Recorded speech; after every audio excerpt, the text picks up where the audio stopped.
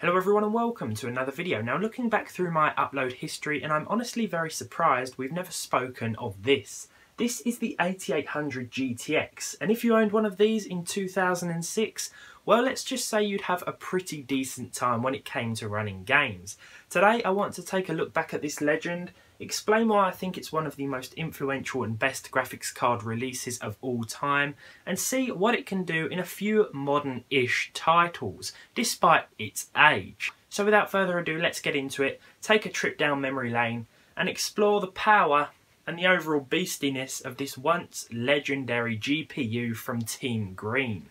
So, the 8800 GTX launched in November of 2006 and was the first to primarily implement Microsoft's new API, DirectX 10, along with the cheaper and weaker 8800 GTS, which we've taken a look at in the past. With a launch price of $600 US, it cost the same as the company's previous generation flagship, the 7900 GTX, though the 8800 was such a beast back in the day that some review sites even concluded that a single one of these was as powerful, if not more so, than two aforementioned 7900s in SLI. A card like this meant that even the most demanding games out there would run maxed out with resolutions up to and including 2560 by 1600. This power came at a cost though, and I'm not just talking price. While it's not uncommon today to see two or maybe in some instances three 6-pin connectors atop a graphics card, back then the presence of two 75-watt connectors would have certainly been a new sight to some, demonstrating just how thirsty this 155-watt TDP card was. Aesthetically speaking, this card is also very long, with this particular model having been pulled from an old school Dell XPS 420 gaming system, likely meaning it spent most of its life paired with a Core 2 quad. Before we check out the performance, let's look under the hood, so to speak. Removing the massive heatsink reveals the huge G80 graphics chip, and also gives us an opportunity to remove any dust from the board and reapply a fresh coat of thermal paste. Essential maintenance for any second-hand PC component. Specs-wise, this 8800 GTX features 768MB of GDDR3 VRAM, a 576MHz clock speed, and a 900MHz memory clock. These specifications meant that for the next year, it would remain among the top performers, eventually dropping to $400 before being discontinued. These days you can pick them up fairly cheap, and I happily paid £20 for this piece of hardware history. So now, we must see how it performs, and to do this I jumped into a few of my favourite last generation titles. So, during today's gameplay results, as you may have noticed, I've included the frame time under the usual FPS counter in the top left corner. Now basically, this frame time relates to those 1% and 0.1% lows, as I still get quite a few questions regarding what they mean. Basically, the more consistent the frame time number, the more consistent the frame rate. The more variation we see on that frame time number, well, the more stutter you're going to experience in-game basically, and that reflects what the 1% and 0.1% figures come back as. In today's test I started off with Battlefield 3 at 900p and had to turn everything down to the low settings to achieve a pretty stable 51 frames per second on average, with decent enough 1% and 0.1% lows that meant we really didn't see that much stutter at all. It was a similar story in Bioshock Infinite, although we were able to turn the resolution here back up to 1080p, though I had to keep the settings at their lowest. After playing through this level in its entirety, the average recorded frame rate was 43 FPS. This was followed by a 1% low of 31 and a 0.1% low of 26, meaning that throughout my gameplay today with this game I saw no real stutter.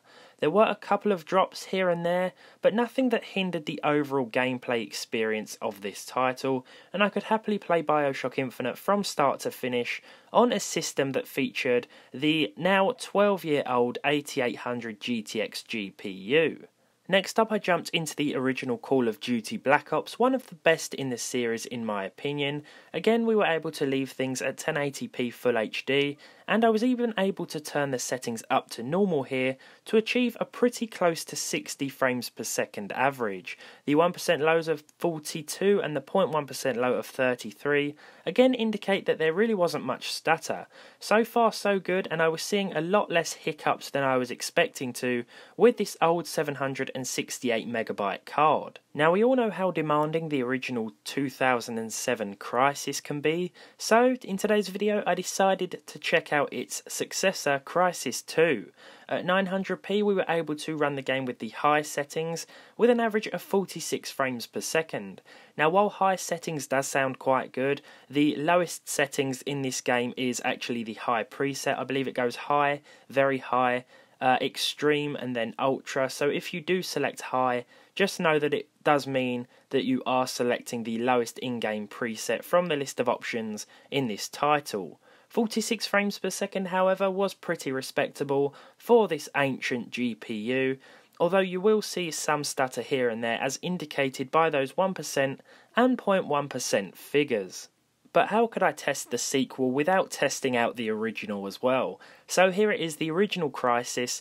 This actually ran very similar to its successor, with around 45 frames per second, although in the original Crysis I was able to turn things up to 1080p with the medium preset. So we are running at a higher resolution than I ran Crysis 2 at, and for the 8800 GTX, well, it seems to be a pretty easy task, though don't expect 60 frames per second unless you're willing to turn things down to low, or you want to drop the resolution to say 900 or even 720p, as the action does heat up in this game in different areas. Some areas are relatively quiet, and some you will see a bit more action going on, so it's advisable to adjust your settings to account for what you see on screen. Though sticking to 1080p medium throughout should be a decent enough option for most of you on a card like this. Now, while we're on the theme of jungles and open worlds, I decided to play Far Cry 2 once again at 1080p Full HD. Here I left things on the medium preset and ran the game in DirectX 9 mode. That's an important distinction because you can play this in either DX9 or DX10, though DX10 will of course take a bit more of a toll on your system, so to maximise performance I switched everything over to DX9 and we were able to achieve at least 60 frames per second on average, which I feel is a very respectable result. Far Cry 2 is one of those classics that once you start playing it, you really can't put it down, and it's an ideal title to run on this card, so definitely check it out if you have an older card and aren't sure if you can run it. Of course, a relatively modern title that also runs on DirectX 10 is Grand Theft Auto 5. Although I did have to turn things down to 720p, we were able to achieve an average frame rate of 47 FPS, which was actually quite surprising considering the hardware and considering that we only had 768MB of VRAM to play with. Even on the lowest settings, or the normal in-game settings according to GTA, we did exceed that VRAM limit, so we couldn't really turn things up higher than normal, although I expect you could turn things up a little more and still achieve closer to 30 frames per second at 720p, but I found that keeping everything on low here was definitely the best way to go. The original version of The Elder Scrolls Skyrim also ran very well.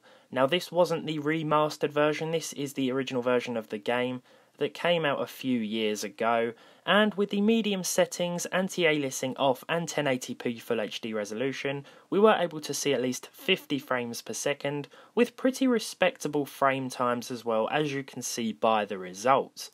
Now, I tried a couple of other slightly more demanding or modern, shall we say, titles, the first of which was Fortnite, but unfortunately I couldn't make it past this error screen here.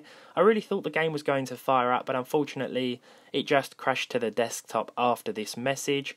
CSGO as well, another popular title that you're always asking me to check out, just simply displayed a black screen before jamming the whole system and forcing me to sign out of Windows, so that wasn't exactly a brilliant result either. So there we have it, one of the most popular graphics cards of all time and one of my personal favourites, the 8800 GTX. Now, Nvidia did release another 800 series card, the 8800 Ultra, but it retailed for between $800 and $1,000, and its popularity was nowhere near the previous GTX, with many thinking it was too expensive considering the performance gains were only about 10% over the standard GTX. So that card never really went down as well, although these days it can be found at a relatively cheaper price also. As for this video though, and this card, I do hope you enjoyed it. If you did, leave a like on it down below. Leave a dislike if you didn't. Subscribe to the channel if you haven't done so already. And hopefully, as always, I'll see you in the next one.